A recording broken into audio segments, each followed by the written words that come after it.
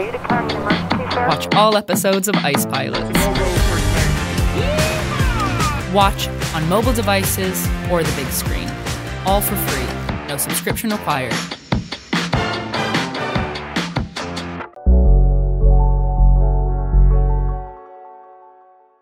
It's cold out there. This week, No, it's minus 49 with the wind chill.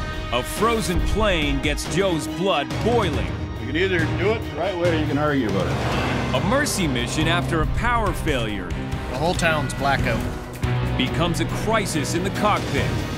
Engine fire. 3. And Joe celebrates a big birthday Happy birthday, my ass. by taking the stick of a chopper Whoops. That is set. for the first time in his life.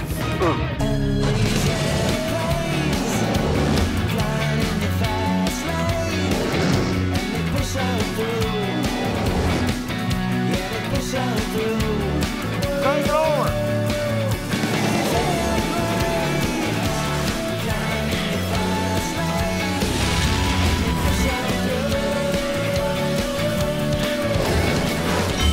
Hang on to your hats, boy.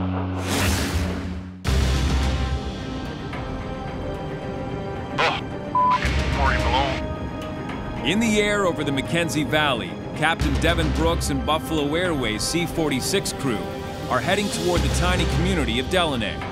Guess I forgot she's a little cold. The old girl don't like going out. Yeah, it was just a normal Monday morning, 2 stops, Yellowknife first. Today's delivery is the main source of food and supplies for their 2 stops. What, you just quit? And in this record cold winter, it's the worst time to lose a cockpit heater. That whole week was just a nightmare.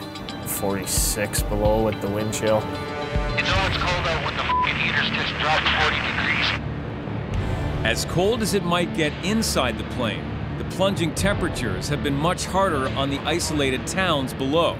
For the 6 years that I've lived here, this has been the coldest, harshest winter that I've experienced. It was 43 and fucking the wells. Oh yeah, brutal. The morning weather calls for minus 43 in their final stop, Norman Wells. And the town might have a much bigger problem. Okay, Roger. I have a message when you're ready to copy. Go for 5-8. They want you to call company there. Apparently the power's out in the wells. Oh, great. We're in the fucking 2 below, man. Are you fucking kidding me? We got. Oh no. If the electrical blackout has hit the natural gas plant, the town could be stuck without heat.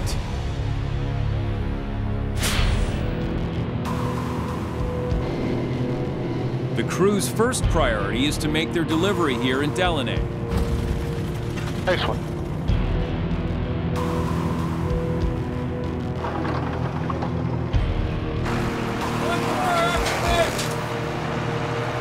Now Devin needs to get an update from Buffalo about their final stop. Can I use your phone for a second? Hey, Devin. Yeah, Norman Wells is out. Yeah, power. Yeah, we don't know. Yeah, just come home. Yeah, we'll try again tomorrow. Thanks. The whole town's blackout. All of Norman Wells. At 43 below, it's pretty much a state of emergency, so they're heading, nobody wants their food, nothing's open because nobody wants to open their doors. They'll lose 10 degrees of everything right away, so. It's terrible timing for Norman Wells. Oh God, the power goes out just on the worst possible days, doesn't it? Yes, boy. Oh. Well, let's go.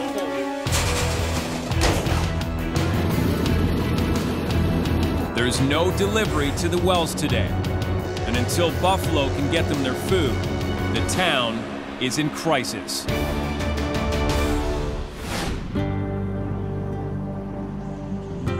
Down in Hay River, Buffalo Joe's on a forced break from work. You know, I don't even know where this place is. He's being sent on a hunt for a piece of his past. I'm like a tourist. I'm trying to find the place. Joe's turning 69 in a few days. Is this it here? And his daughter Kathy has set up a very unique birthday surprise. He's worked so hard his whole life That's all he's done, is work, work, work. Maybe this is it here. And Kathy's picked the perfect person to unveil it, Joe's granddaughter, Robin. You ready to show Grandpa the property? Show him around? Yeah, I'm ready. What do you think he's gonna think? I don't know. We'll see, I guess. Hello. Hey, Grandpa. How are you doing, sweetheart? I'm good, how are you? Eh? They have such a different relationship with Joe. When you work for him, he forgets your family, you're just an employee sometimes, but Joe loves his grandchildren. You gonna live in here, Joe? Yeah. Oh my God. It's not good enough for that. Nothing can make him melt or smile or just stop the world than one of his grandkids. Kathy's whole family has been working on a one-of-a-kind project. We're building basically a northern resort with adventure centers and yurts and cabins and camping. They're getting 6 cabins built that way, and they're each gonna have a theme. And at the heart of the resort is a recreation of Joe's childhood. Well, there's a nice cabin. Yeah, it's the prospector's tent. Well, that's a prospector's cabin. Yeah. This is a very, very nice setting here for people. Yeah, it is a nice spot. This prospector's cabin is a carbon copy of the places where Joe grew up. Oh yeah, there's that. Wow, a wood fire on cans of some raw lumber. It gives you a smell that you can't get anywhere else. Yeah. It makes you want to start throwing maybe some pancakes on this fire. So did you really grow up in one of these places? Did you? Yeah, my dad had lots of these. Spend your We're on childhood? Cameron Bay, Sawmill Bay. I know 4 places. Yeah. I could show you where I lived in one of these. Joe's father, Red, spent years crossing the north in search of gold. For young Joe growing up, these remote outposts were home. Well, my parents were in the mining business, and at that time, of course, it's in the 40s, and they're always chasing an elusive mother lode. We were the only 2 kids in this camp. It was Mary, my sister, and myself. The people that were in these properties were gamblers and fortune seekers. They weren't marching to any city drum. Their survival depended strictly on their wits. And also on the aircraft that began to fascinate young Joe. The airplane was a lifeline, and the airplane changed the whole day, and the airplane had oranges, grapes, and cookies, and mail and stuff on it. Had strange faces. Growing up in a mining camp with the airplanes would be the same as the farm boy growing up on a farm. He's surrounded with his tractors, and at a very young age, he takes off and starts driving the tractors, and that's really what it was like. And I was young and had big ears and big eyes. I just absorbed it all. Now the family's got some more plans for Joe's afternoon. If you want to go in reverse, you just hit this button again, and it'll go reverse.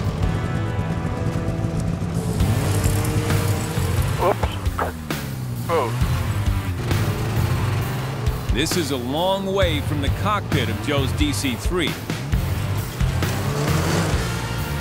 The day has been a nice break for the boss, but there are big problems brewing for him back at the hangar.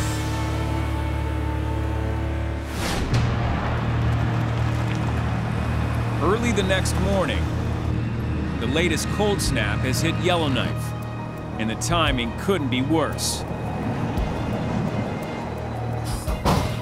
Oh, it's so nice and cold out there. Oh, boy. So Norman Wells, the power's being put back on. Somewhat everything is back normal, but the extra 6,000 pounds has cost us now to get the DC-4 ready. You know, it's minus 40 out there. They got the 4 engines. It's gonna take them a bit, but we're gonna get everything going. And race against the clock, get the food delivered, so these boys got a big job ahead of them. Morning before Airways.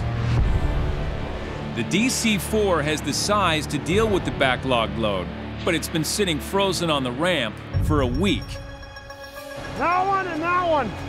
Hey, pretty much if it's not running right now, it's busted.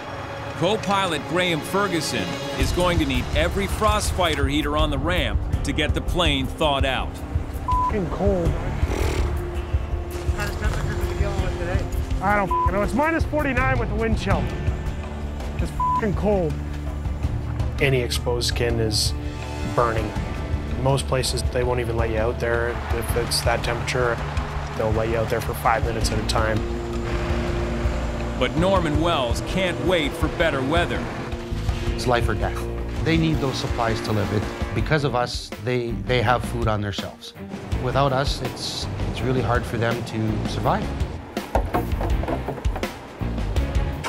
We'll leave the heat on it until we got everything, and then we'll go. It's cold. Captain A.J. DeCoste and his crew need to get in the air now. I had 5 supposedly working frostfighters, so I should have been okay. Of course, one of those bit the dust on me, and I'll pull them off this side, I'll get them started on this side, then we'll do the other side.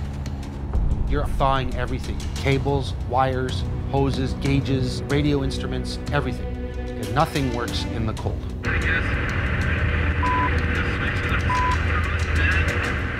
Normally we'll have about an hour of heat put onto the cockpit, so it's all hot, warm. They didn't have a heater available, so the cockpit was basically frozen before we got going. It moves and it bounces. You can fire up the right side, then I'll intent the left side. Great. Does that sound like a plan? Yeah. They need to be absolutely certain that the engines are warm enough to fire up or risk mechanical failure in the air. Watch yourself, I'm starting them up.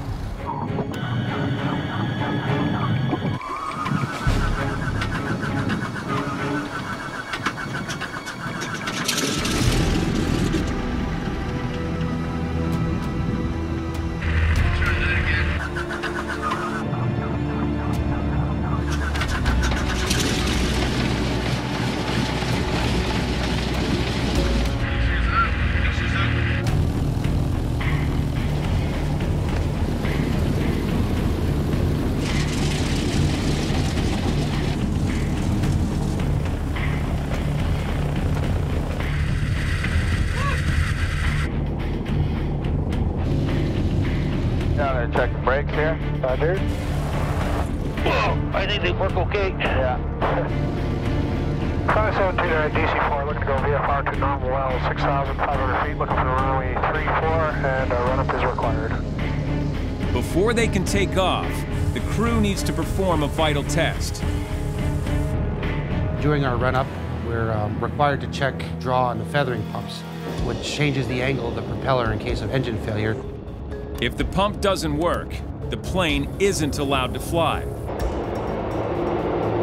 That is quite the fucking drop. Yeah. One of the feathering pumps is draining too much power from the engine. I don't like that draw though on number 3 though on that feathering pump. Again, it's 54 below out, so the pumps and the oils are pretty cold. Oh, let's take a look and see what I'm looking at out here. Did she feather or start to? And the feathering pump itself, I have no oil, no puddles or anything out there. I want to be able to feather that engine if something happens. Yeah. When an engine dies in flight, the flow of air still forces the propeller to rotate. The feathering pump turns or feathers the propeller blades, so they no longer catch the wind. If the prop doesn't feather in time, the windmilling can create so much drag, the plane could become impossible to control. If it feathers, we go. If it doesn't, we go back. It was our bad for kind of checking it as long as we did, because we could blow the motor. Don't work. What do you want to do, Jay? Go back. We came back because that's a no-go item. You can't feather the prop, you can't go. Period. Simple as that. If they can't get going, there will be a hungry town with no food, and Joe's reputation will be on the line.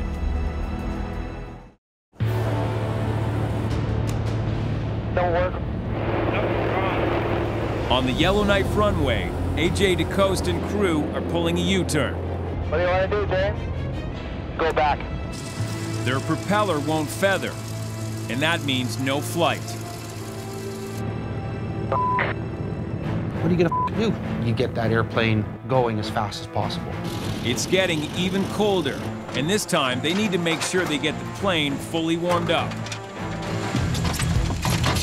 What's going on here? We activated the number 2 feathering pump, feathered the number 2 prop. So that's no good. Like the rock too. Holy shit. It's Buffalo, we gotta get a job done. I mean, anyone who's here is called in to help, you know. We gotta just make sure, you know, we get heat on what we need to have heat on. That's the only dock pictures? Pretty much we had every heater we could be working on back on that airplane. There's another new little one in VAQ.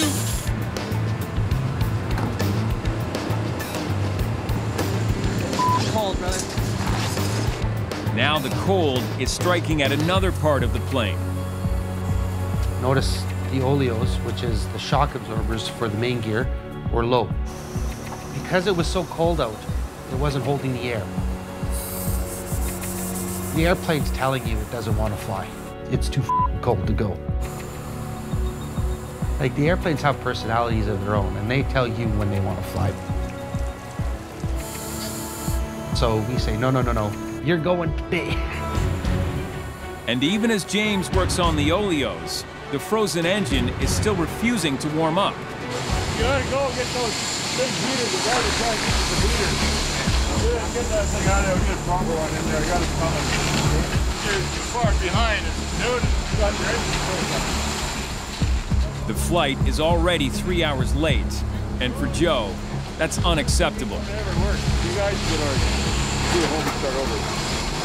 That's why this is bad. You got to do a little more heat to that engine frozen up. How long you just parked here? 1 minute. It was not AJ's fault at all. My responsibility to make sure there's heat on that airplane. We're juggling around a bunch of frost fighters. One of the feathering pumps didn't get heated quite well enough. It comes down to me. There wasn't enough heat on the airplane. It was my fault. Joe's calling in the big guns. A monster heater known as a Herman Nelson. The Herman Nelson and the DC-14 in the world together, they're old school technology. They give out 400,000 BTU continuous. A frost fighter is like a fart in the wind compared to a Herman Nelson. The thing with the Herman Nelson is they run a larger fire risk. Like with a Herman Nelson, you should have somebody watching it 24/7. If you don't understand how it works and you're not willing to learn how it works, it can cause you a lot of problems. And we found that the new generation of pilots and mechanics just don't have what it takes to run a Herman Nelson. Today, Joe's old school solution works out.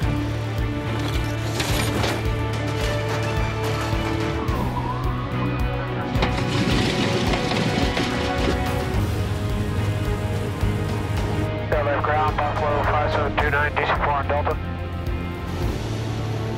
Second time we taxied out, we actually went out as we should have the first time. The airplane was properly heated up. Takeoff briefing as free takeoffs are done, lineups are next. It was fit for flight, which should have been the first time. Okay, just look in the green. Jerry looks good here. Jerry, you're 60 knots, your wheel. C1. C2.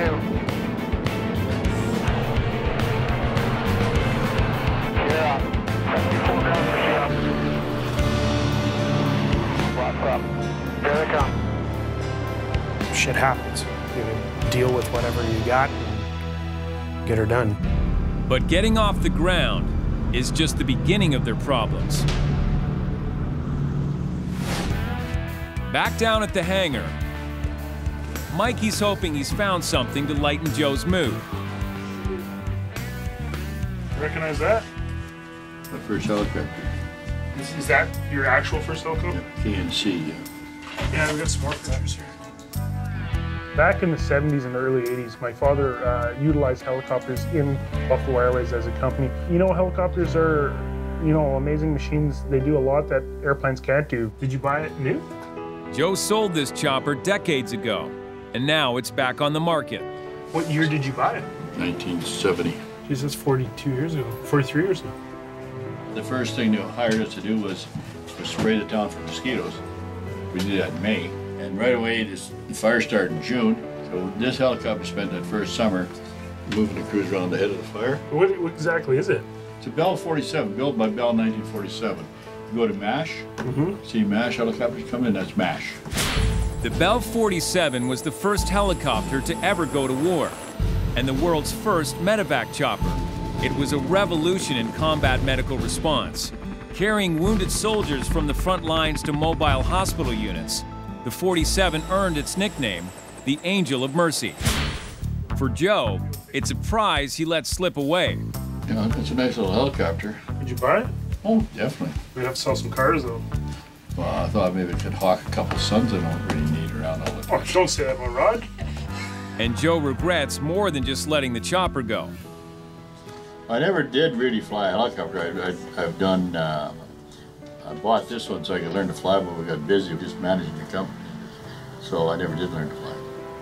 You know, time goes by very quickly, and I was always going to take time off to go learn to fly a helicopter, but haven't been able to stop the clock long enough to go do it. What kind of engine's in it? It's got 250 horse like foamy. Joe's regret is Mikey's inspiration.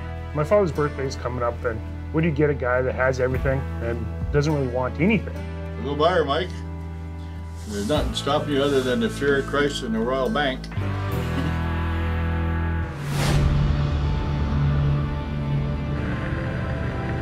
In the air south of Norman Wells, AJ and the DC-4 crew are hoping they've left trouble behind. But there's a new problem brewing. The batteries must be... Yeah. Look at it right now, it's at like 28. Yeah. In the air, we noticed that our electrical system was kind of low. So we were hoping that everything would be fine and dandy once we hit our first destination. Well, we'll check them again in the well. Big. The crew's counting on the engine to charge up the battery. But in this cold, they can't really count on anything. Wells radio 5729, starting final 09. 5729, roger, wind 07016.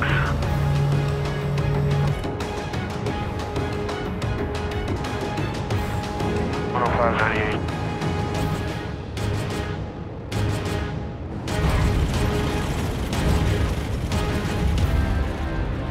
Oh, I'm sorry. Did we touch the ground? Oh, hey, right here, finally. The crew's made it down, but will they be able to leave?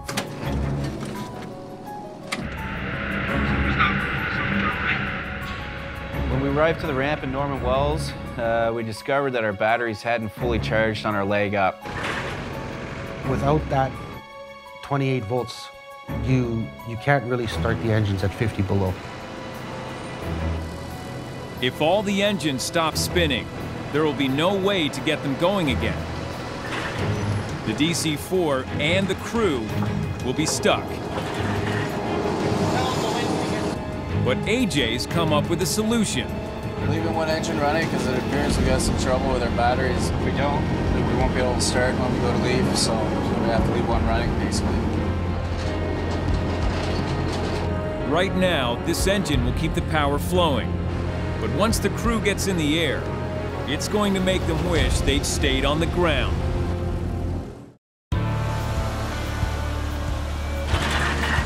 Oh! On the ramp in Norman Wells, the crew is finishing up the last of their offload.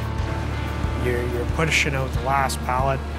Hold on, next line then. You're looking at an empty airplane, you're feeling pretty good. The DC-4's prop is still spinning. We're leaving an engine running while we're down because our batteries aren't charging. They're low voltage. It's not enough to start our engines. If we were to shut down right now, we'd be stuck here. Being stuck here would be a bad thing? Being stuck anywhere is a bad thing. We have to stay on schedule. Job well done. All we got to do is get home.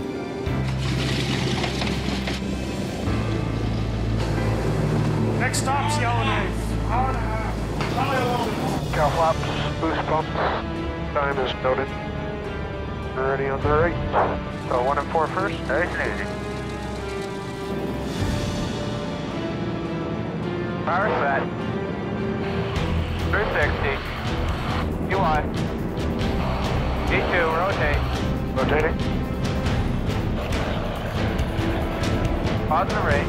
Gear up. As AJ and crew head south, their trip is about to get a lot more complicated. We're on our way home. We were at about, I would say, 3,500, 4,000 feet in the climb. Engine fire, 3. Here's sparking. The engine fire in a DC-4 is a pretty serious event. You got about 2 minutes before that wing's coming off. The DC-4's wing holds hundreds of liters of aviation fuel.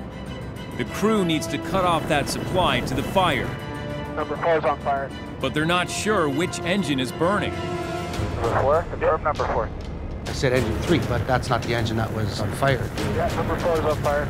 It's not number 3. Don't do anything to number 3. It's number 4. In 5 seconds, you could be in a state where you can't get that fire out. We're going to pull number 4. Okay, number 4 mixture set off. Number 4 fuel selector off. Boost pumps off. Generators, number 4 is going off. Okay, the firewall shut off. Number 4 is pulled. That's confirmed. Okay, the fire light's gone out. It's confirmed the fire's out here. Okay. Yeah, fire's out here. It is out, eh? Yeah, the fire's out. I'm not gonna lie, you know, if we would have kept that engine going for another minute or so, we would have had a serious engine fire. You shit my pants. They've starved out the fire just in time, but killing the engine is only the first step. And the very next thing you do is you feather, so you lose all that drag from that windmilling prop. Number 4 is feather. Is it feathering over there? No, it hasn't. It's still spinning. The prop blades are refusing to rotate out of the airflow. Okay, how about now? Yeah? Yeah, she's still spinning. How about now? It's still spinning. If the dead prop keeps catching the air and spinning, it could create enough drag to pull the plane right out of the sky. AJ hit the feathering button and it popped out on him. But she's still spinning. So AJ makes a split-second decision. We slowed down just a tad. I think it was like a knot or 2. How about now? Yeah, she stopped. She's feathered. We're good. And it was enough to engage the button and completely feather the prop, so it would stop spinning. Number 4, confirm. Confirm number 4. That was a good drill. Thanks. I don't know about you guys, but that woke me up pretty good. Once we had it feathered, the fire was out. On our way home, looked out there, okay, yeah, I still got three good engines. We're still flying along. Buffalo 5729. You can check that we're inbound. We've done a precautionary shutdown of our number 4 engine, be advised. 5729, okay. Did you want the truck on standby at all, or is that unnecessary? That should not be necessary, sir. 5729, we've left space on runway 34. You see the lights of home after the mission, it's always a good sign. Good feeling. It's a good end to a difficult day, but the temperature's still dropping, and the cold is going to spark a whole new set of problems tomorrow.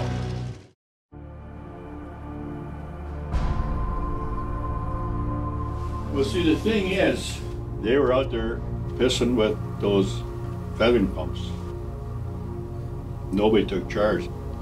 In the Buffalo hangar, Joe's not happy about yesterday's DC-4 freeze-up on the ramp.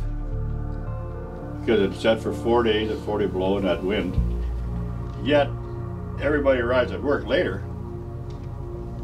And everybody gives me an opinion of what I should do or what I shouldn't do or how I should run it. So I need a few guys out there doing it instead of telling me how to do it. I know how to do it. I'm on time. I'm here. I did my job. You gotta get those guys to do their job with an airplane that's warm and serviceable. Not one that's froze up. Going off half frozen and 3 hours late.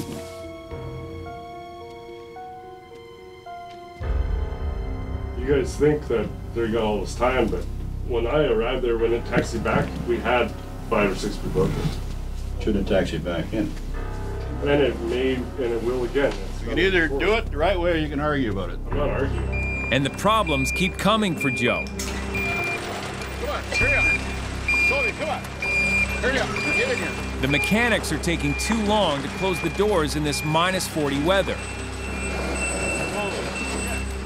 releasing thousands of dollars of heat to flow right out of the hangar.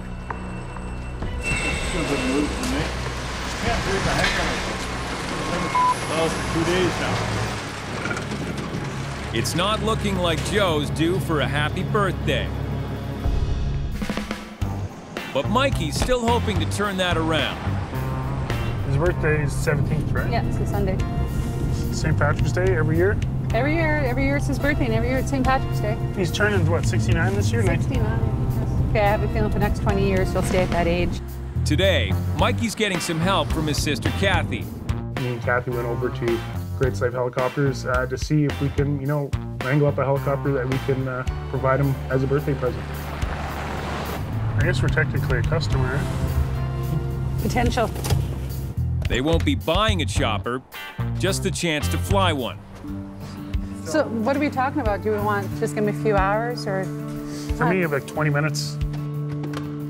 We talked to the main guy, Paul. He's the guy that controls everything there to kind of see if they have anything available that my father can learn on. Would be, I think, the perfect machine for Joe to go do his initial ride in to see how he likes feel of the helicopter. It will be completely different from any flying Joe's ever done. Basically gone back to a rampy status and, to start from fresh and, maybe feel like a kid again. He'll be a little bit out of his comfort zone, but I think he'll get over it. If Mikey can get him in the seat. Because Joe hasn't been in a birthday frame of mind. Sakes. And back at Buffalo, Mikey's finding out that Joe's mood has gotten even worse. There's no one on the floor. Rod's not even here. Hey, Mike, where's everybody? I ask you the same thing. Paul's gone. Chucky's gone. Curtis is gone. Everyone's gone. Where is everybody? I don't know. Everybody didn't come back after lunch. Maybe Joe sent them all home. I heard the doors were wide open, so I don't know. Fuck, it's like a bunch of kids, eh? Get yelled at once. I wish I could get yelled at, stay at home. That'd be good. Go and ask Joe. See if he sent everybody home.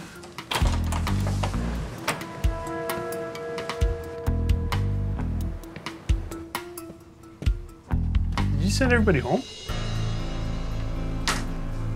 Well, you got freeze hanging down on the parkers in the back rooms having coffee. I'm not paying them $30 an hour or $50 an hour, whatever they're paying, so I send them all home. Next time they'll think about it. Why is that? No, I was wondering because missing everybody? When I went up there and there's no one there. Tomorrow's the big day, and Mikey might have found the perfect gift. But Joe might not be in any mood to celebrate.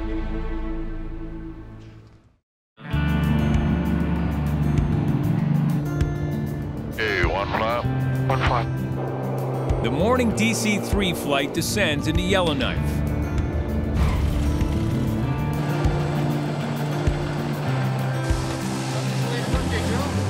And everyone's eager to greet the birthday boy. Happy birthday! Yeah, you're right. Happy birthday. Yeah. Can I give you the birthday bumps? Yeah. Joe has no idea about the surprise planned for him. Instead of, getting them, cookies or a cake or whatever, this year, you step it up and get them a helicopter ride. Mikey's birthday present demands careful timing. Okay, so let's go downtown. And that could be a problem. My father doesn't really like to be told what to do, especially when and where to be at a specific time.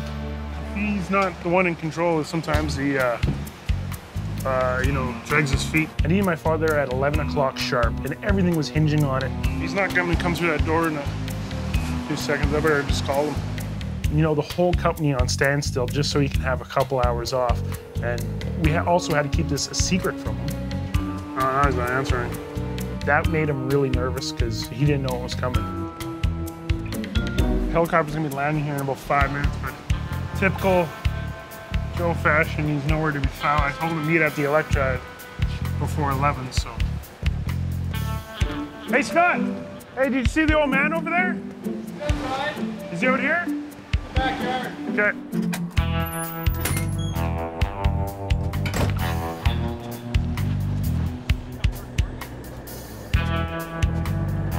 All you gotta do is get up and want lots of work around. Just get your ass out of bed, there's lots of work. I always found that out. Yeah. Okay, what do you want? 11 o'clock. What the hell's happening at 11 o'clock? International time signal? I think he was kind of curious to figure out what we were up to. But Joe's patience is already wearing out. I can go back in. No. I can definitely go back in. At least it's nice out. The sun's nice. Huh? Sun's nice.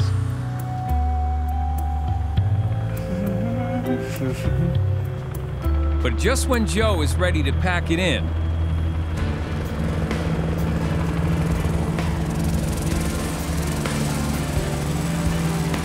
we're gonna go for a helicopter ride. It's your first helicopter lesson. Really? Right now. I'm just happy it was a surprise right to the end. I don't know how to fly that thing. They popped the dual controls on it. Really? That was the moment when I realized that I actually think I got him something that he liked for his birthday. That's a neat thing to do. Jeff, Jesus Christ. What have they got in there now? You all ready to go for a flight? You got an extra headset in there? You betcha. I don't know anything about these things. I just bullshit. That's where I come in. You should have got your beginner's logbook. I'm the insurance for your birthday present. Well, I sure can't find out like that. Jeff Ryan taught Joe's daughter Kathy to fly a helicopter. Don't walk downhill towards the aircraft. Tip of the blades are the concerns. And he's the one chopper pilot in town Joe really trusts. Oh, yeah, here we go. Snug? Yep. We're set to go. Before he gets a shot at flying, Joe needs to understand how this machine works. So this is my throttle. This is my rotor brake. So you got one RPM? Like one setting? Yeah, it's governed. Even if both airplanes and helicopters are in the air, that's kind of where the similarities end. Unlike a plane, a helicopter is inherently unstable and demands constant balance of the three controls. The collective lever adjusts the pitch of the main rotor blades, collectively to create lift. The yaw pedals control the pitch of the tail rotor to steer like a rudder. And the cyclic stick feathers the rotor blades in a cyclical pattern to bank the aircraft. And if that's not complicated enough, adjusting each control affects the others. For Joe, it's a whole new kind of dance. You can't put a helicopter pilot in an airplane, you can't put an airplane pilot in a helicopter. So even though they're both flying, they're different. Lift off from Buffalo Hangar at your discretion. So you got constant power now. Yep. I'm just raising the collective, giving it more power. Now, it's time for Joe to learn firsthand.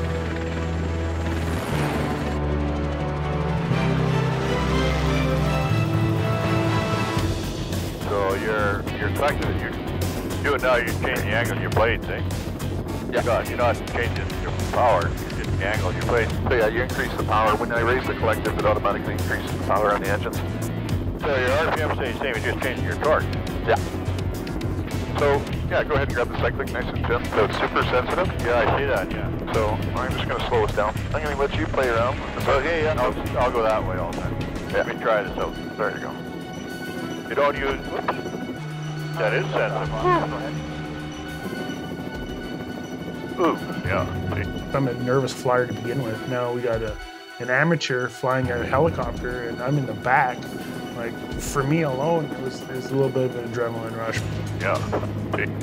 Hang on there. Hang on your ass. I'm the insurance. There, so now we can do another right hand. Just getting used to how sensitive it is. So far, Joe's showing he has the right instincts. Ah, that's pretty good. So how are you looking at that? That's good, it's good. But now comes the big test. The hardest part about the helicopter lessons is, the hover. Let's go near those trees there. Yeah. Hovering in one spot, constantly balancing the controls, shows how much skill a pilot really has. So you want me to stay in one spot? Like over right here. Yeah. Up at altitude, Joe could drop 100 feet while correcting on his controls and be able to recover. Oh, yeah. But down here, he doesn't have 100 feet.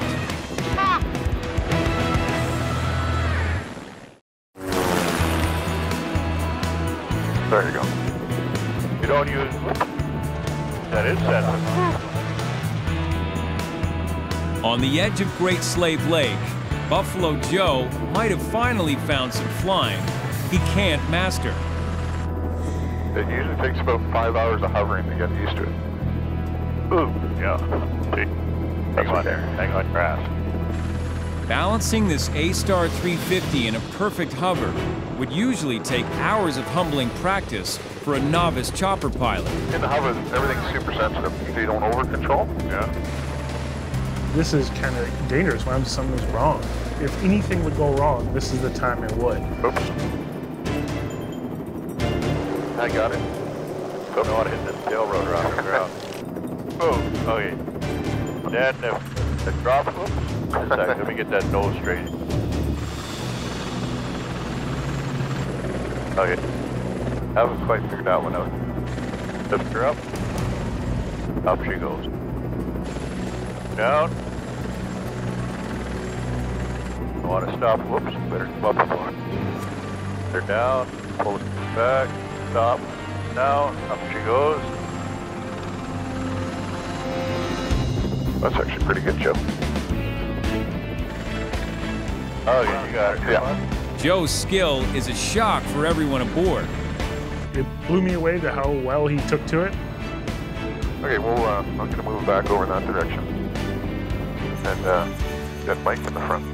You know, Jeff and my father gave me the offer to take over and try my hand at it. And, you know, I couldn't pass that up. This is the cyclic. Put your feet on the pedals and see how you're sitting. Okay. Direction and control. I'll pull it into a hover. Okay, you have control? I have control.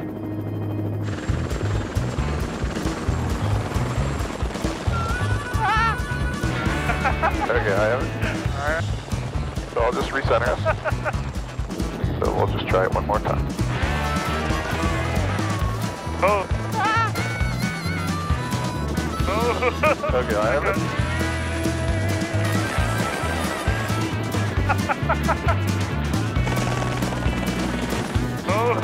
Okay, yeah, I got it. For Joe, watching Mikey struggle is an even better gift. Oh, right. I got to see firsthand that it's not as easy as it looked. Then we'll head her back. Is that good? Yeah, the views up here is amazing. And Mikey's pulled off the perfect birthday.